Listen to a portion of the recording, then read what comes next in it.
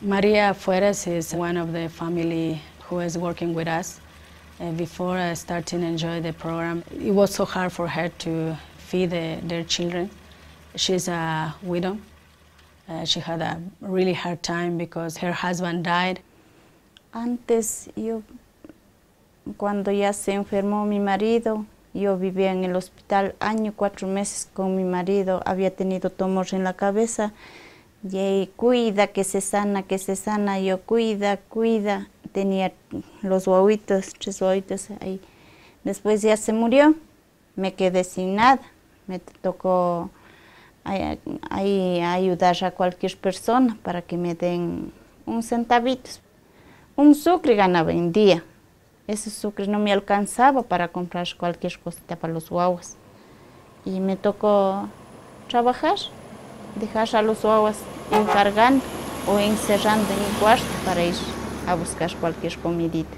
Hace ya los cambios que ya me dijeron que ya hay este proyecto. Yo estaba contento, ojalá me ayuden. Ya me mandaron unas papitas que sembré, alberjitas, dijo que sembré, coseché y ahora tengo la semilla para sembrar otra vez. Y los animalitos lo mismo. Criaron, vendí, otra vez compré, así estoy dando las vueltas. Part of the beauty of the SRA program is that when they don't have food, they can simply go out into their farm and pick something and bring it back to the household. Whereas if you're working a cash crop, you've got to wait until you're paid for that cash crop. Raising their income is nice, but what's more important is having that income translate into something meaningful for productivity's sake. And I think that's one of the better things about the SRA program is that it's not just looking at income, because that's such an unreliable indicator of well-being.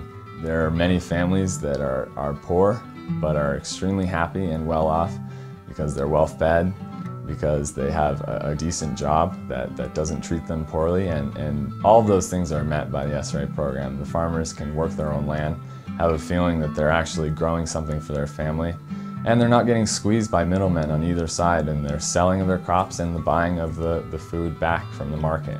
It's the whole package in the sense that they're both growing and eating their food. And so they're a real productive, self-sufficient economic unit as a household. Sí me ha cambiado bastante. Estoy contenta. Antes no tenía que comer. Ahora sí estoy feliz. Antes no tenía, por eso andaba llorando. Pero ahora estoy feliz, contenta, que gracias a Dios me ha apoyado este apoyo. Sí estoy contenta, Dios le pague.